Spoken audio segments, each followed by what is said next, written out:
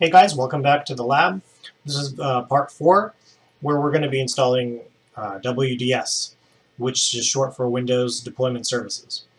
WDS is helpful in deploying Windows images to computers over the network, and WDS specifically deploys thick images, which basically means images that are not customized during deployment time.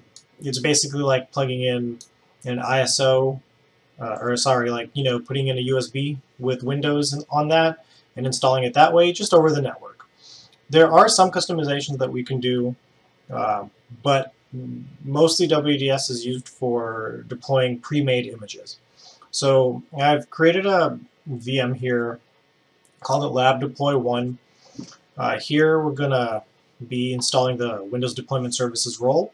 I've already domain joined it and configured all those settings. So in Server Manager, we're going to just head back to Add Roles and Features, go through the defaults here, selecting our appropriate server. And on the bottom here, you see Windows Deployment Services. So let's check this box and go through all the default settings. And if we need to restart, we'll restart and install. So I'm going to pause the video and I'll be back when the role is done installing. Alright, Server Manager is telling us here that the role has finished installing, so we're going to go ahead and close out of that. And under the Tools menu in Server Manager, we're going to open up Windows Deployment Services. Okay. Next thing that you're going to need is you're going to need the source files for the version of Windows that you want to install. Now I have these on the desktop already. I have Server 2012 R2 and Windows 10 LTSB and a boot file. You can get these by using a pre-made ISO that you can download from Microsoft, and I'm going to show you that. I've mounted one from Microsoft to this computer here, and if I open it up and open the sources folder, we're going to locate the boot.wim file and the install.wim file. So these are the two files that you're going to need to get WDS to work. Okay, so I've made some customizations to my WIM files, but you can just use the defaults. That doesn't really matter. So in Windows Deployment Services, we're going to expand our servers, and you're going to see here where it says Lab Deploy 1, which is the local server. Let's go ahead and configure it, and I'm going to go ahead and integrate this server with Active Directory, since that's where I'm installing it. In my infrastructure, we do have Active Directory.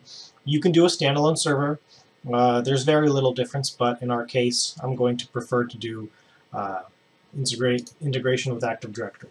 I'm going to choose the default paths for WDS. This is going to be important for you to make sure you have enough disk space. So I've allocated 120 gigs to this VM. If you're using a lab, then you can do that, or if you have a secondary disk that's larger, you might want to store data there.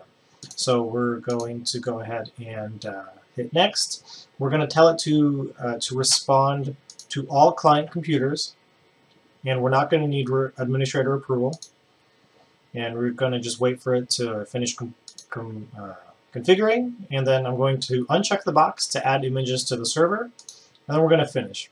Now you can see here in the panel on the left side, you have install images and boot images. So under boot images, I'm going to right click this and select add boot image, and I'm going to use the image that I've already have on my desktop. The key thing to remember here is that WDS can understand the difference between 32-bit and 64-bit, so I added a 64-bit boot.wim, so that means if I try to boot a 32-bit machine, this will not work. Also, you're going to want to use the latest boot.wim available. So for example, if you're installing Server 2016 or Windows 10, pull the boot.wim from there, and you can use that boot.wim file to install previous versions of Windows. Now if you use a Windows 7 boot.wim and try to use that to install Windows 10, it will most likely fail. So I'm going to be installing Server 2012 and Windows 10, and with that I just need one boot image. Okay, so under install images, I'm just going to go ahead and give some organization for myself, and I'm going to create a folder called client, and I'm going to create a group called server. Okay, under server, I'm going to go ahead and select the 2012 R2 WIM file that I have. And you can see here, that's the name. You can change the name if you'd like, but I'm just going to stick with the defaults. And it's going to add that to our server. So I'm going to do that, and then I'm also going to add my Windows 10 image and pause the video while I do that. Alright, so the images have just been added, and you can see that under my client I have Windows 10, and under server I have server 2012 R2. The server, you can see there's a little green triangle. That means, so we're pretty much set. That's really all we need to do. We have a boot image, and we have our install images. So then what we need to do is we need to pull up another VM, and we got to make sure that the boot from network adapter is set first. So then we're just going to power it on, and you're going to see it's going to do a PXE network boot. So you can see here it's going to perform a DHCP negotiation, and you'll see that it found our deploy server. So let's go ahead and press enter, and you'll see this start to work as expected. Now we're going to make a couple of changes to an unattended file, because I personally get frustrated in my lab when it asks you for a username and password every time I do this. So I'm going to show you how to customize that a little bit. Just give it a sec here to load. Slowly but surely it will come up. Alright, you can see here it says the language selection, so we're going to select next, and it's going to ask us for a username. You can use any domain user, you don't have to have any special rights, so I'm just going to use my credentials. And you can see that it pulls up the two images that we have. We have the server and we have Windows 10. So I'm just going to click on server. Well, let's just do 10 since this VM is called client. So I'll select next, and I'll remove these partitions that were here before. I was testing a few things, and I'll start the install, pause the video, and show you that it works. Okay, I'll be back. So we're back. Everything just finished installing, and now, just as you would have with a ISO or USB installer, we're at the Windows setup screen. So let's just go through a couple of things here. I'm just going to use Express settings because we're going to end up wiping this anyway. And you'll see that everything is working as expected. I'm going to show you a couple of caveats that by default with WDS that are set up and that will change, just so you can see all the functionality. But that's a good, I think, understanding of how it works. So we're going to just select, let's just go back there so I'm explaining what I'm doing. We're going to join a local Active Directory domain, and we're not using Azure Active Directory, so we're going to skip that completely, and I'm going to just create a temp user.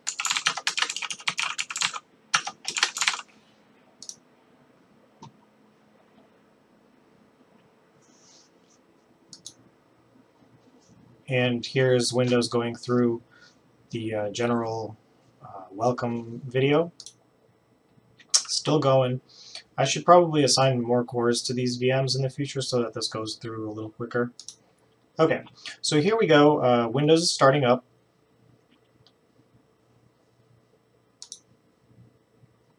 Alright, everything looks good. And we'll take a look at the settings here.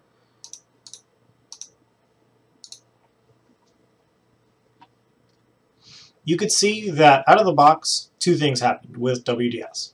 The first thing is it asks us for a username and password to get through that setup, which is a good thing, but I don't like it because this is a lab and I don't like getting bothered by that.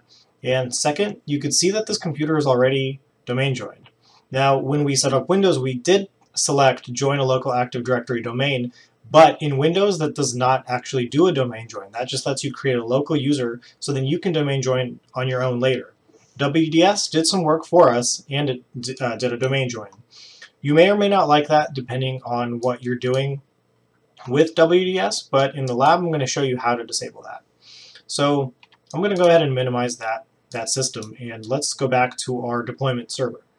In WDS we're going to right click on the server and select Properties, And we're going to go through these tabs because I don't exactly remember which one it is. It says here, let's see, under client, there's a checkbox to do not join the client to a domain after installation. So we're probably going to, in my case, I'm going to want to do that since I don't want my systems to be domain joined automatically. And second, there's a unattended installation. An unattended XML file is a file that lets you customize some Windows settings during deployment, like specifying passwords, specifying local users, stuff like that. In my case, I'm going to just enable it, and I've already created an unattended file for skipping that initial logon screen, and I'm setting this to be 64-bit UEFI, since that's how Hyper-V works. So I'm going to apply that setting, and I'm going to pull up this VM here. I'm going to just tell it to boot from the network adapter. Okay, and then I just want to show you what happens. So now when we turn it on and we do our initial network boot, it's going to take us straight to the operating system selection. We're going to bypass the logon user completely. Now in my case, that was accomplished by me creating a utility accounts OU, and I created a deployer user. And again, like I said, it does not have to have any special rights. It's just a domain user, and that lets you domain join. So you could see WDS is initial, or like the VM here is initializing.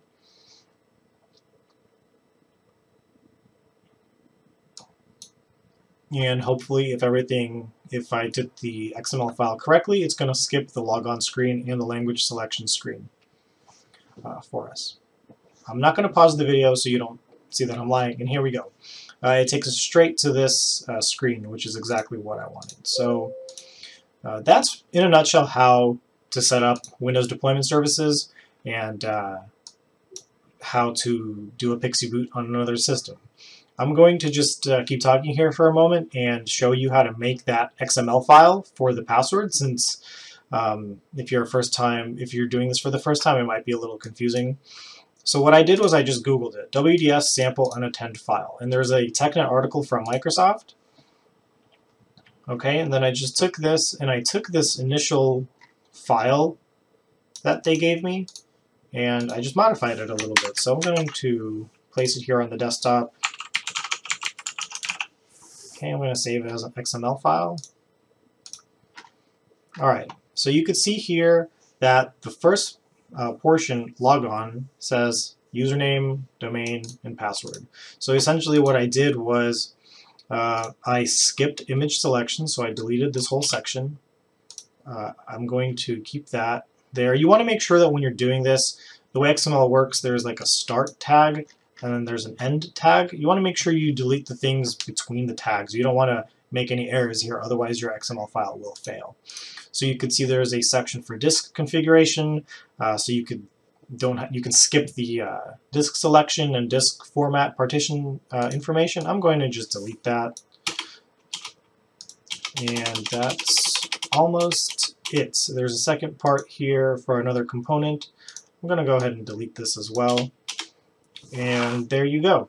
One thing you do have to change is the process architecture. Since I have 64 bits on my Hyper-V, I'm going to change this to AMD 64. And then here you're just going to change the values. So my user was deployer, my domain is lab.local, and the password was just password123. Okay, so now you have this unattended file. We can close out of these things. You can open up your deployment installation directory, which is C remote install by default. And there's a folder called WDS client unattend. Go ahead and drag your file in there, and then when you're in the server properties under the client tab, you can browse and select that unattended file. That's how to create the file, and that's how to set up WDS.